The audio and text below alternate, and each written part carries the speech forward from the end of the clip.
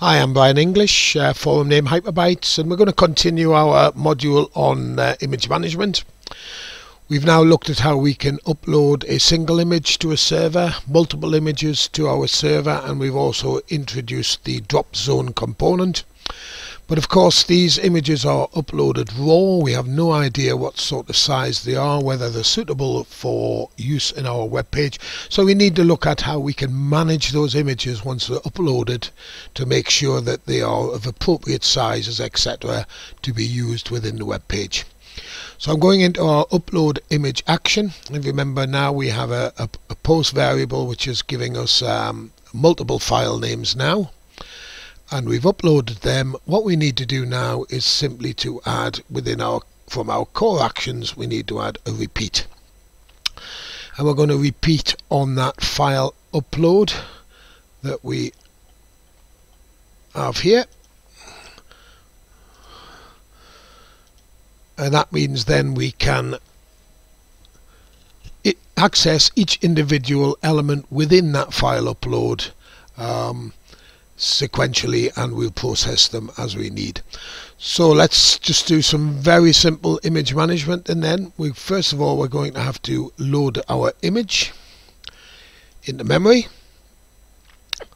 So we use load image, and we're loading that image from our path.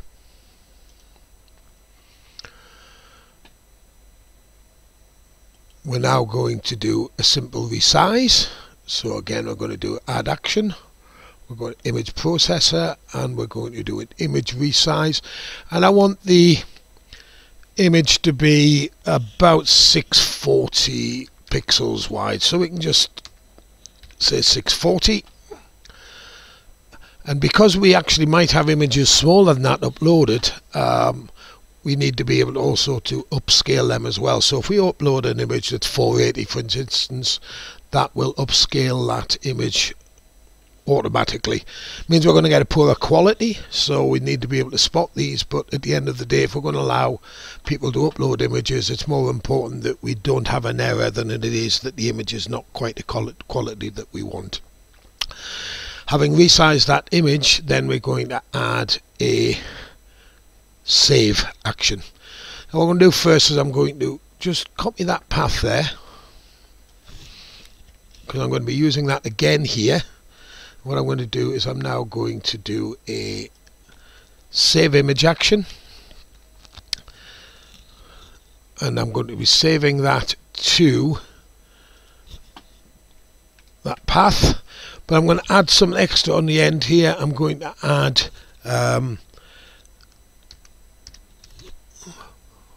we'll call it full. That's a full-sized image, but obviously at 640 pixels maximum. We can force every image to be of the same format, and this defaults to everything changes to a JPEG. I'm not so keen on that. I like to leave it auto. That basically means that it will retain the file type that it was that it has when it was first uploaded. I'm going to save it by the simple name and its extension as we would before, and I'm going to just output that stage as well so we can see what happens in that. So let's save that action. Let's go into our page count page and let's fire that up in our web browser. Before I do that, I'm just going to open the DevTools. Yes, I know there's a shortcut for them, but I like to do things from a menu when I'm doing training stuff, just purely because it shows people exactly what's happening. So we're going to hit the image. We're going to pick some images here. I'm going to open that, and we're going to submit that. But I'm just going to clear that console first. We're going to hit submit. See our image upload occurs, and if I click on that, we see now that we've got name Brian1 uploaded, and then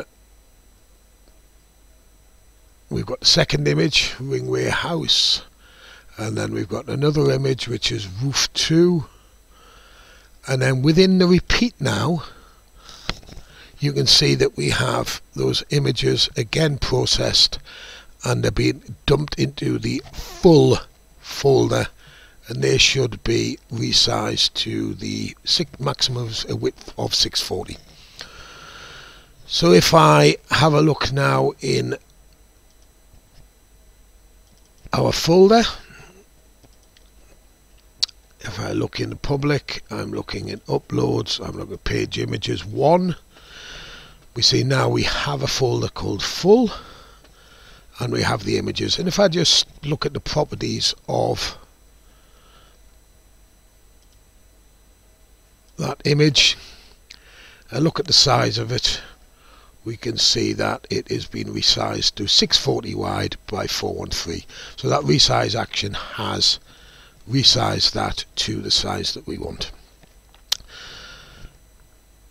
So we now go back into our API action. I would like to now save a smaller image, and that's going to be a cover image.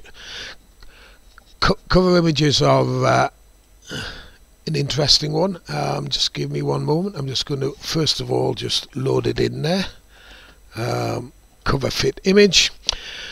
What is a cover fit image? Well, it does the same as a resize to some degree, but it'll only size it down to a size where the image will fit the dimensions that are specified, and then once it's got it scaled down, if needs be, it will crop out any sections that are needed. So if we have an image that's 640 by 480 and we say covers fit to 640 by 320, it would simply create an image of 630 by 320 by cropping.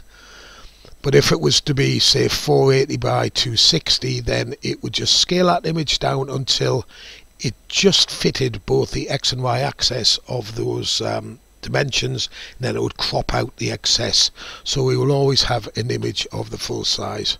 So the cover fits, I tend to just use these within repeats, so you get effectively a thumbnail. It's an alternative to a thumbnail, and I want this to perhaps be let's say 160 by 80,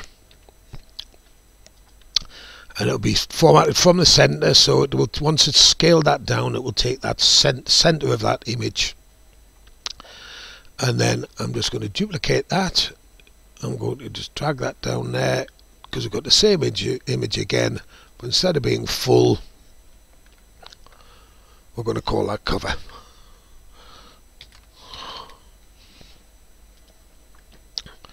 Save that again. Let's give it another try.